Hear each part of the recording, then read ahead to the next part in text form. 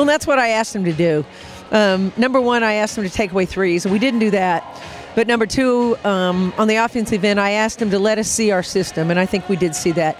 You know, we had to make some adjustments against their Princeton. I'm actually really excited we got to play against Princeton in an exhibition game before we have to play against it for real, because some of our young kids, they don't quite understand all those concepts yet. So, but, you know, I thought CBU did a really nice job on the boards. I wasn't pleased with our board performance. I thought our shot selection was decent at times, but we still got to find Elmo and Cheyenne a little bit more than what we did. And then I thought in the second half we got a little fatigued. We weren't nearly as committed to a full court defense as I would have liked to have us been. And I thought we broke down a little bit offensively in the second half when we just went, instead of going to calls, we went to our straight continuity offense, and I thought we were a little sloppy in that. But hey, we put 83 points on the board. We kept it in 50. It doesn't mean anything. But what it does mean is we got a few reps and we got a little bit of video. How about Alyssa Dean? She's only played the 4 games in Spain in the last, 2.5 years. Looked very well out there. Well, she did. We're hoping that she can put some of those threes in the air this year.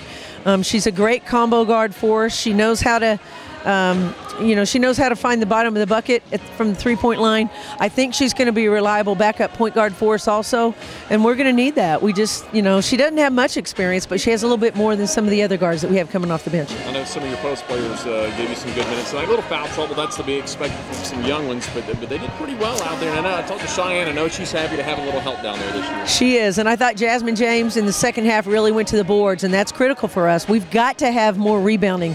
We've got to get Elmo to the boards, we've got to get Jasmine James to the boards, and we've got to get Elena Davis to the boards. I'm a little concerned about Bird. She went down. We can't afford to have anybody else go down. We had Damo go down yesterday, and we just can't afford it. We can't have any more bodies go down. So we'll have to see what that's about tomorrow. But we think it's hopefully it'll be a significant sprain, but hopefully no more than that. But overall, I was pleased, but we certainly have a lot to clean up. Okay, you have just a little less than a week. Tennessee State out of Nashville comes into town, an in-state team coming to the Fieldhouse to start it for real. Yeah, and they're going to be no different than CBU. They're coming to Memphis. That's going to mean something to them. It's got to mean something to us as well. We begin putting wins and losses on the boards, and I don't know much about Tennessee State yet. I got to be very honest. They lost a lot of personnel.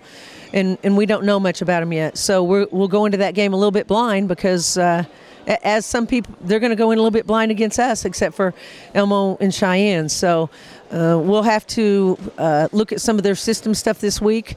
We'll have to review some screening scenarios. But, I mean, it's time. It's time for the season to be here. I would love to have another month to get ready. But it is here, and our young kids will learn better in game situations than they will in practice at this point. So it's time to tip it up. Let's play. All right, Coach. We'll talk to you next week. Thanks, Jeff.